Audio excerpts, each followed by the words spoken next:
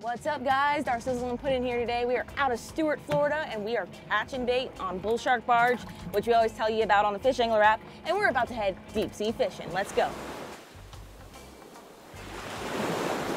We got a fish. Let's go, Sizzle. You there? Come on. Now you got a fish. All right, guys, we're off the Lantana Tower. Get up here. You guys know what it is. We'll put it on the Fish Angler app. Let's get the first fish. You got that, the mutton or something. You got the I got the gloves on? net? No, I got the gloves. Those are fine. First fish of the day First fish. is a gigantic blue runner. Oh. Oh well, practice for the good fish. Let's go.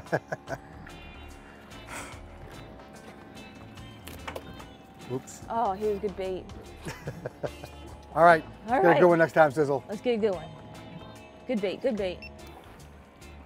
There he is.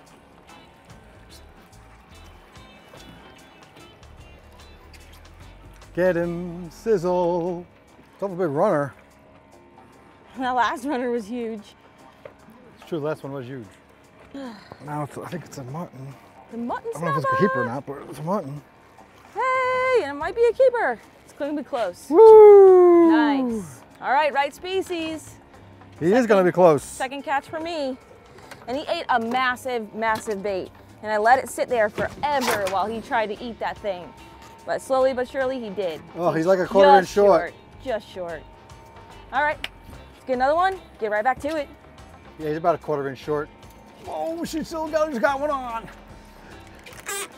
He said it was doubled over. Now he's woken up. I think he was swimming on the surface. That's the fish. Oh, short mutton. Short. All right, another short mutton. Yeah, find the big uns. I don't know, we want to get an anchor, maybe anchor here. All right, guys, we anchored up. Oh, I think I just got kinged. So we did a couple of drifts over here on Lantana Tower to see where we get the bites, and you saw we got two shorts, and so we tried another drift someplace else, didn't do very well, and this also seems like a popular spot. We don't really come here very often, and so we anchored up where we had drifted and caught fish, and theoretically with anchoring and long leaders, you should catch bigger snappers on the bottom. That's muttons and mangroves. Yes. All Nice. right. Hooked up. That's screaming.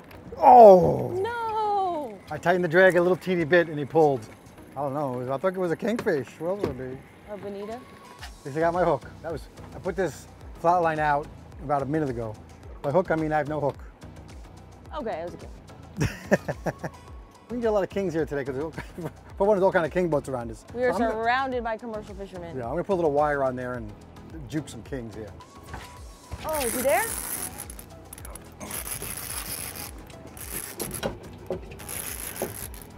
Oh, I just pulled. No. Jesus.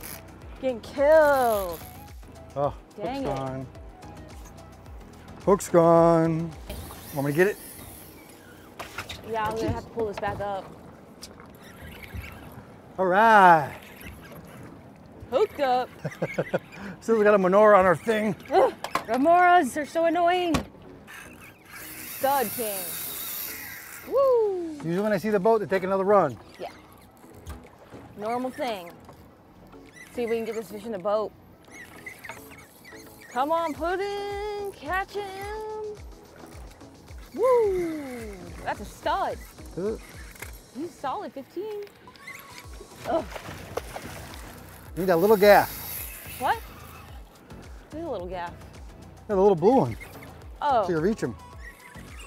oh, he's here now. Nice. Yeah, buddy. In the boat, in the boat. Ow, I just got tail slapped. Woo, and that hook just flew right out. Watch out. Nice. Woo! There he is. Ryan's kingfish. Not bad. Woo, look at those crazy teeth on him. It's been a while since we got one of those guys in the boat. Yeah. Woo! Solid, So flippy. solid 15-pounder right there. Yeah. Well, he just got gassed, so I don't blame him. I think his bonita just ate it.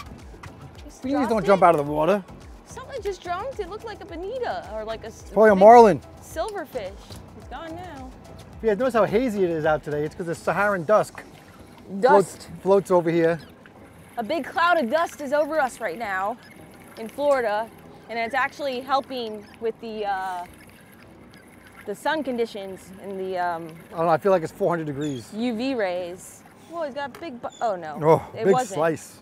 It was a king. It was a king. King.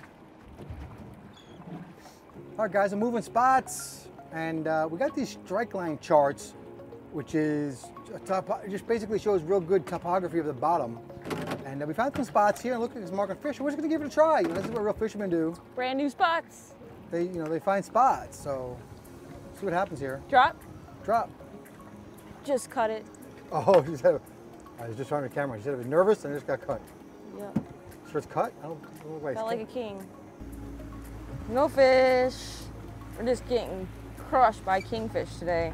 Well, you put the bait down on the spot and you get a bite immediately, right? Oh yeah, it was an instant bite. Yeah. All right. So I think it was a kingfish that got bit off. There's kingfish everywhere this time of year down here. Yes, and we have a commercial kingfish boat right next to us. Yeah. So he's in the kingfish spot. I think he followed us here. There's no one here when we got here. We're anchored up in a new spot that we stole from Salty Days. Hi, Captain Rich. And Darcizzle has his fish. I think it's small. Yeah. It's a short mutton. Today is my short mutton day. Woohoo! Killing it. That's the shortest mutton of the day. Yup. All right. You must add circle hook, so the hook comes right out, and then we can send him right back down. Exactly. And I even tackled down, even using the lightest fluorocarbon leader. You really shouldn't be doing this for bottom fishing because they can cut you off. But just goes to show you that, you know, even the big ones are not really want to play today. The little guys do, which at least they're catching fish. So again, the circle hook comes right out. Yep. All right, I got it. Good job. All right, you think you need the sequelizer? No, he actually was swimming fine on the surface. Okay. Yeah, No toss him. sequelizer today. Toss him. He's good. We're in a little bit shallower water, so you can swim better. Yeah. He's there. He's there. I need to tie a knot super fast. Let's go, Guggen. Don't worry, I got it. No, I got it. You clear? Oh, he's close. That's a keeper. You think so? I'm calling it. I'll see. Calling it. Oh, look at the blood trail going out the boat. Circle hook perfectly in the corner. So open your mouth so I can free you. It is cold, cold water down there. This fish is cold. Yeah. Stop! Right, stop! Stop! No. Yes. Well, he's bigger than the other one. Is he? He's a 1/4 inch over. That ruler's accurate. I know. I'm not worried about that ruler. It's basically 18 1/4. Yeah, he's 18 1/4. He's a keeper. Yay! 9 hours on the water for a keeper! So happy.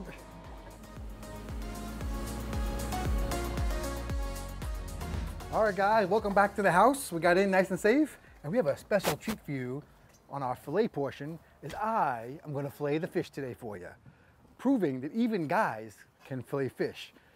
Now, I'm such a smart strategist that I did such a poor job filleting fish about 8 years ago that I haven't filleted any fish in about 1,000,000 years. As you know, Darcy does it all. Yes. Like, I don't even help like behind the scenes. No. Not at all. So I haven't filleted fish in forever, and so I'm gonna fillet this mutton, and Darcy's gonna give me a little pointers, so hopefully you guys get some pointers from a little different perspective when I mess it up. You ready? Let's go. Should be exciting. Don't waste my fish. Don't waste my fish. Look at Darcy's garden. Before we get started, we got these hoodies. We got new hoodies, it's not new hoodies, but we got more extra big size. What do we got? We got 4XL, 3XL, all these kind of things on our website. These are the hoodies we exactly wear on the boat. They're blue. This one I think is a different color, but they're the light blue color everyone loves. Yes, check them out. We got 4XLs. All right, where's that fish, Sizzle? Let's go. Go get him. Go. All right, guys, as Darcy would say, let's dive right in. Now, I used to fillet a lot of fish. Back in the old days, my dad used to gill net on the Great South Bay on Long Island, but I'm just gonna copy what Darcy does. So we're gonna make a cut right up here towards the head, get as much head meat as we can, right? Brian should be an expert at this. I should. After all the fish he's seen me fillet. I should be. You don't do it enough. A book smart expert. I'm gonna go back from this way to get underneath the skin, because I know when Darcy does it lefty, it looks a little weird. So I'm just cutting up that. This is the dorsal fin, right? Yes. Down to the tail. And I know you guys love it, hate it when she goes through the tail right here. But I'm gonna leave it like that, like you guys want. Now I got this cut open, and I messed up a little bit, but I can feel it going through here. Oh, look, and now, see that backbone? Now she just gets underneath that like this. And I'm trying not to cut open the belly. And this needs a little more cut up here, but no big deal. When I used to do it for gill netting, we would just slab this off, like you would do with a crappie maybe, but. Guess I gotta cut the pin bones up here. We're getting it, we're getting it. Just watching it looks really weird. Well, because I'm right-handed? Yeah. It actually just comes right off. And of course this knife is so sharp. And obviously if you guys want these knives, you know, it's code Darcizzle 15, it's Smith's website. How was that? Oh, that's pretty good, Sizzle. Now what you guys all want her to do is this. Good job. It's not bad. And it's a pretty thick skin, so you can do this pretty easily. With the thinner skin, and it gets a little tougher. Let's see how we did. Well, could have been better. I left a little meat up here. But not too bad. I'll get some more practice on the side. But I'm gonna take this inside, guys, and I'm on a diet actually. So I've been actually exercising since September 1st. And so I'm gonna cook this up in a really healthy and nice and quick way so that you know, we can all get back on our diets and stuff for the winter and through the holidays, and just for a little example, and hopefully you guys can come along with me on this journey. So I'm gonna finish up this fish. We'll see you inside for the cooking with Puddin. What's up, guys, and welcome to another edition of Cooking with Puddin, Diet Edition. As I said outside, we're gonna be on some tight diets around here. Well, by we, I mean me, because Darcy doesn't need a diet. She could eat 50 potatoes a day and she wouldn't gain an ounce. Her and her father were blessed in that regard. But so come over and take a look at this. I'm just flipping some of this fish, and I'll tell you how I went about it. But first, you know, let me tell you a couple of my qualifications. Come back up here, Sizzle. Now, I haven't worked out in honestly a number of years now, but I started working out when I was like in 8th grade. My dad gave me a set of weights, and I became like the strongest kid in my high school, and I was actually in a natural bodybuilding magazine, and so I know a lot of you guys want to give me comments down below, but I worked out and dieted, you know, short fat guys diet their whole lives. So I've been dieting since college, and you know, I really got pretty good at it. And I'm really good at, you know, at training this kind of stuff, or at least in my opinion. So, but here's a couple pictures of my heavy training days, so you can take a look to see some of my qualifications. The main thing, guys, I know there's all these programs out there and everything else, but I'm telling you, at 50 years of doing this, or whatever, 35 or 40 years, it really depends on the person, okay? And the main thing is just eat less, okay?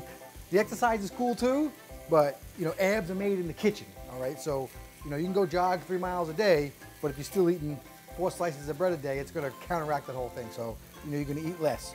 So what I did today, I kept it super simple, and I got this fish, and I just put some pepper on it, and then I started using this Danos, which is really low salt. So that's really the reason I'm using that. And we have a code down in the description below. This is becoming real popular these days, is Danos seasoning. They have a spicy version. But you can check out that code and save some money.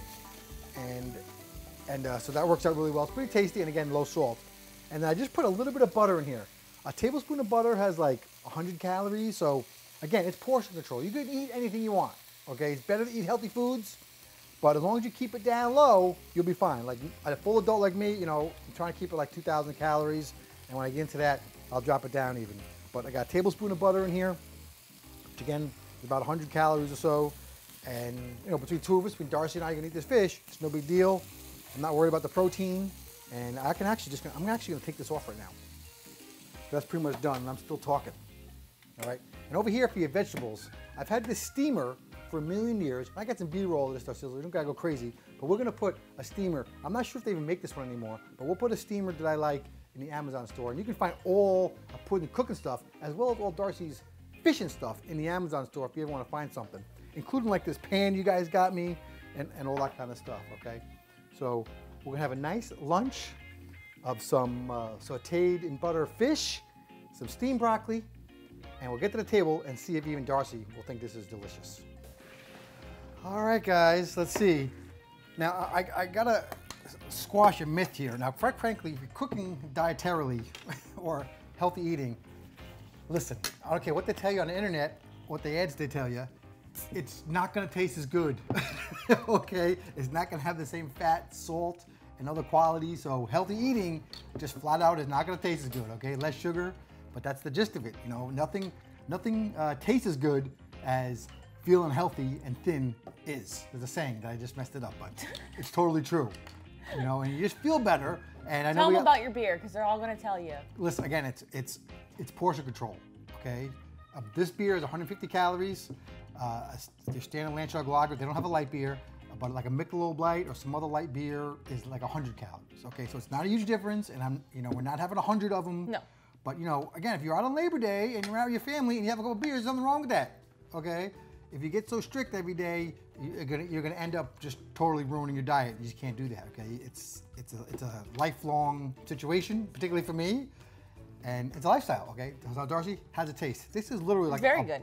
Yeah? Yeah. It's literally like a bodybuilder, you can see in this B-roll here. It's like a bodybuilder meal, actually. We got some nice protein, then broccoli, and that's it. For me, I like to go very low carbohydrates. Your body does not need a lot of carbohydrates, okay? We all overeat them. So stick to the vegetables and some protein, and you'll be good. And you can put some lemon on there, and you're good to go. Super yummy. I have no problem eating healthy. I just have a really bad sweet tooth, but I think I'll just do that when he's sleeping. I eat sweets in the middle of the night, literally. But I've been good lately, right? When you ask me, what do I say lately? Anytime I pick up any, compared to 6 days ago, anytime I pick up any kind of cookie or whatever it is, give me some, give me some, give me some. And so far, like last night I did it, he didn't ask for one cookie. So no, I have to hide my cookies and hide the sweets for now on. But comment down below if you eat sweets in the middle of the night like I do. Probably not. Such a bad thing. I sound like I'm a high schooler. No, they're wrong. You got the body for it, sweetheart. So God bless you. So that's about it. Yep, that's about it. Thank you guys so much for watching this episode. Looking forward to getting out there real soon. Literally, the mullet run has just begun. I love the mullet run, so get ready for some epic content. But thank you guys so much for watching, as always. And until our next adventure, follow your dreams and keep on catching. Follow your dreams.